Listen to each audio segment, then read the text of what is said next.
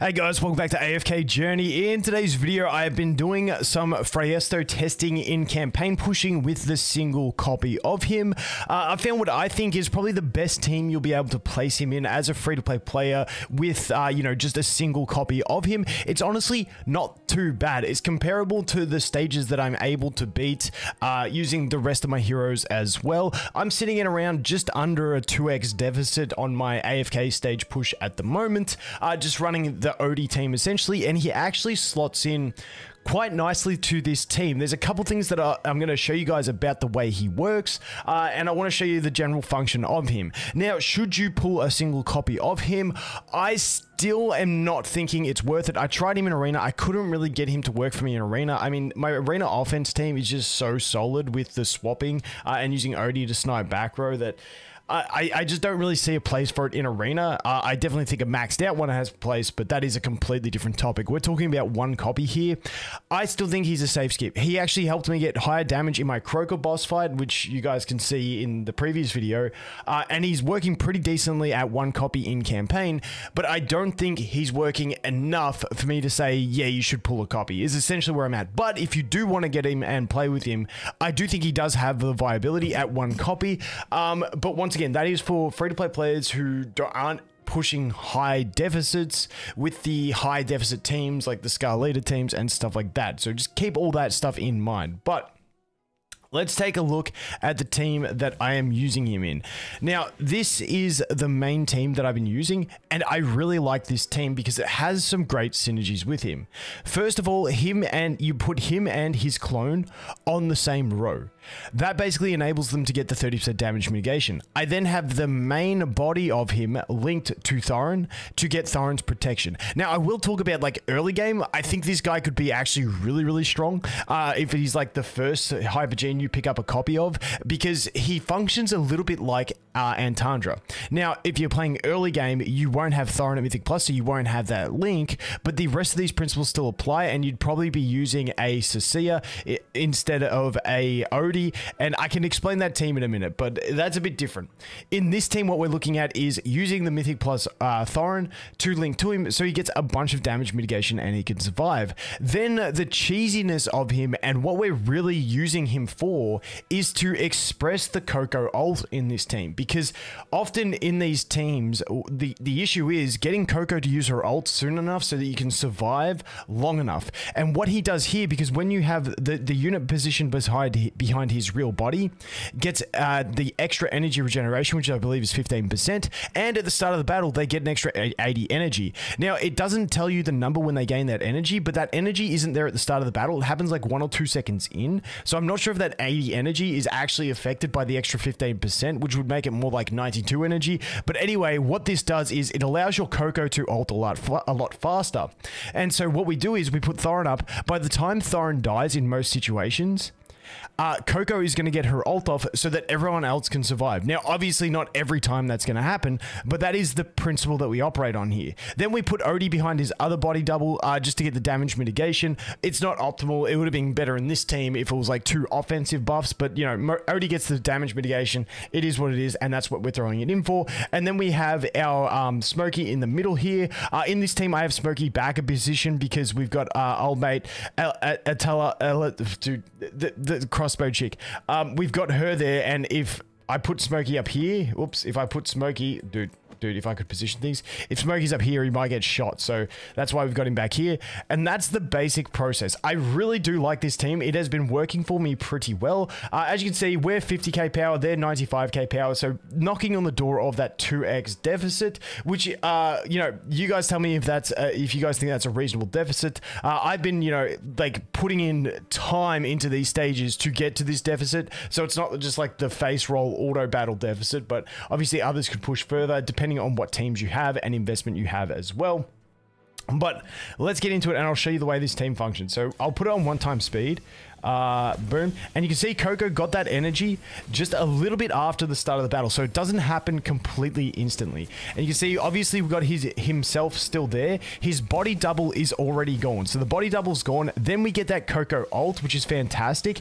And so it's that early Coco ult that we were aiming for. Obviously, he is now gone, but it's getting it fast enough, because normally what I used to do is run Brutus in the team. And so the idea was that I would get Thorin at the front. Thorin would die. Then Brutus would take over until Thorin was back, and by the time Thorin got back, then we would have the Coco ult, and that was the kind of synergy that I used, and he basically offers me a different synergy for that. So obviously this run we lost, but we'll do it a couple times for RNG. We'll put it back up to 2 times speed and see if we can get it to win. So the idea is that that extra energy on Coco allows her to get that ult up before Thorin dies, ideally, whereas normally in like the other teams I use, which is utilizing Brutus or Antandra, it's kind of like Thorin dies, then you hope Coco gets it before that next character dies, so that when Thorin comes back, he has it. But sometimes you actually get it off even faster because we have that extra energy. So let's go ahead, let's do another battle of this one.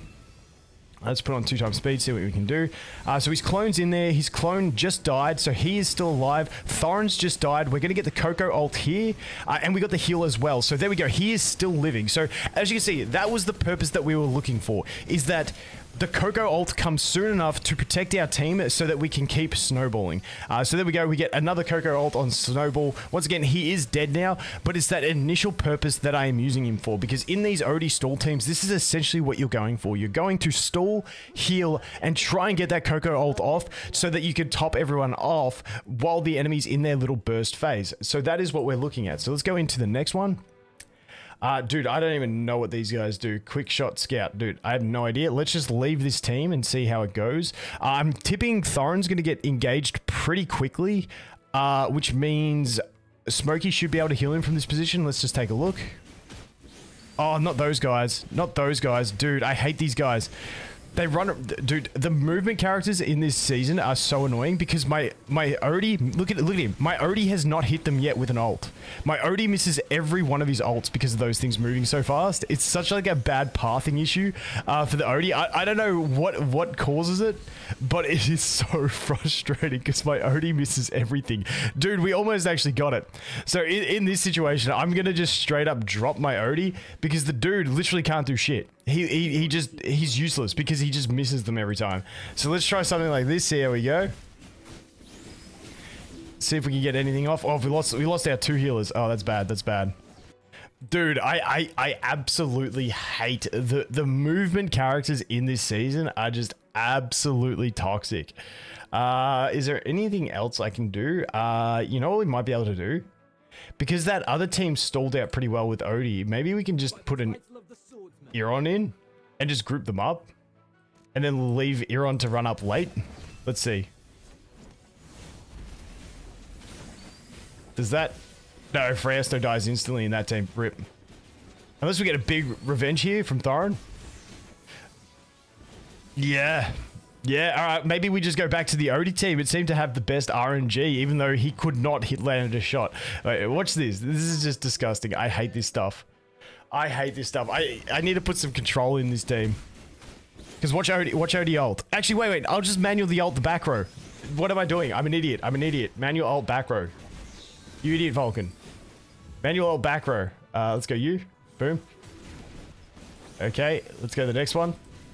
Oh, dude, I just double tapped. Oh, wait. He was running directly away from us, so the pathing line worked. The pathing line worked. Clutch. That was clutch.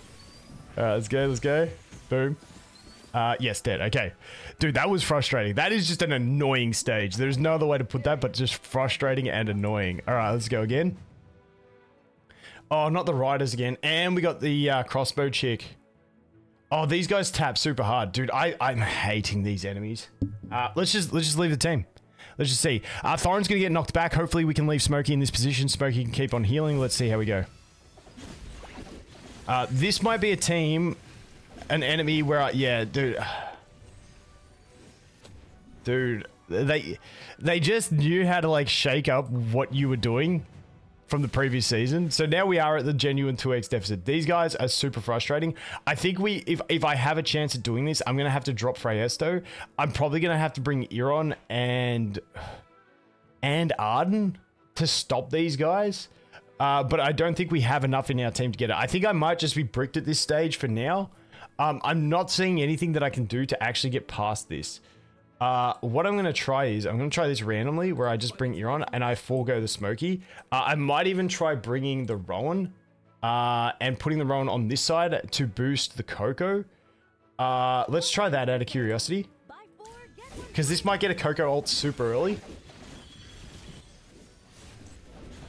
Nope. Nope.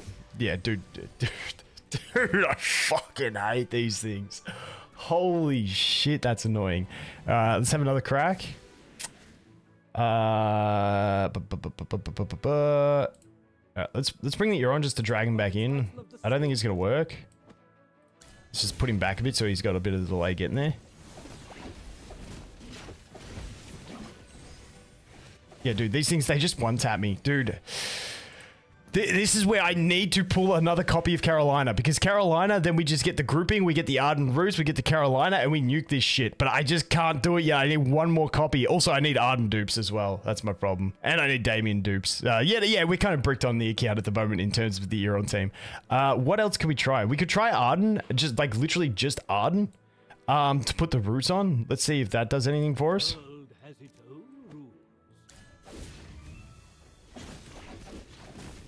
Okay, so there we go. We actually got the Roots on them, but we don't have the sustain now. Maybe we drop the Coco. Maybe we drop the Coco and bring back the so maybe we do this. Let's try this.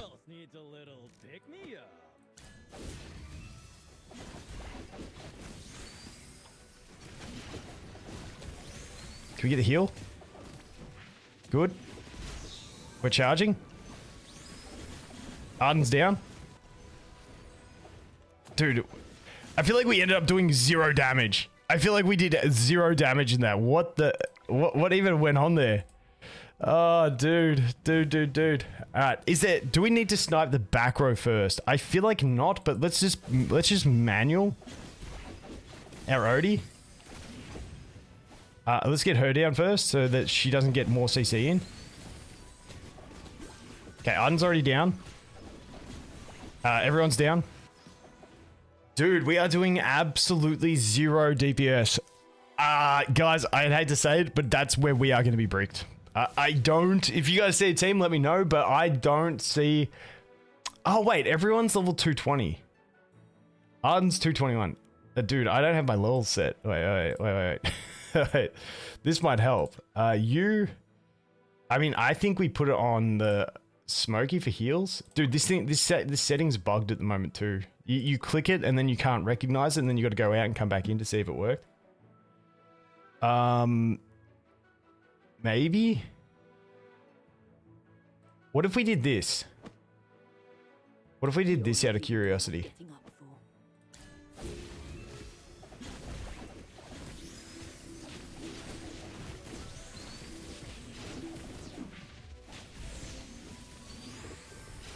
Because then we get the CC from Cecilia. But we might not have the execution damage that we need. Phraesto's down. I mean, the Cecilia was an interesting option to get the CC. I think we actually need to stall it into range of doing... What if we do it like this? And we try and stall for Smokey ult? Is that a thing?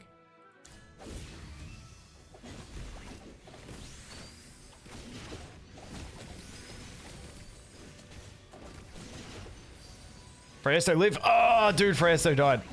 Wait, I'm going to swap those positions. So that we give...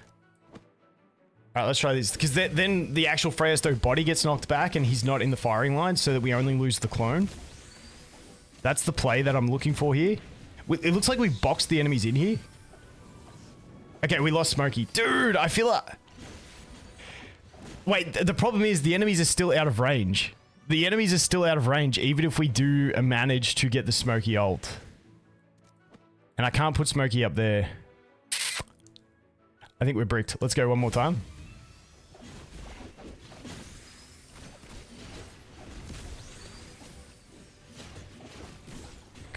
Coco, you're too slow. Why are you so slow, Coco? Just be better. Let's try this one. Let's play full stall. The entirety of the stall team.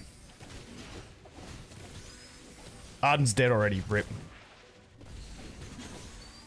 We did get a Coco ult, but I don't think it's going to be enough to keep Phraesto alive. I think. Oh, he got a bit of a heal there. Nice. Yeah, but once that waylaid damage comes in, it's just job done.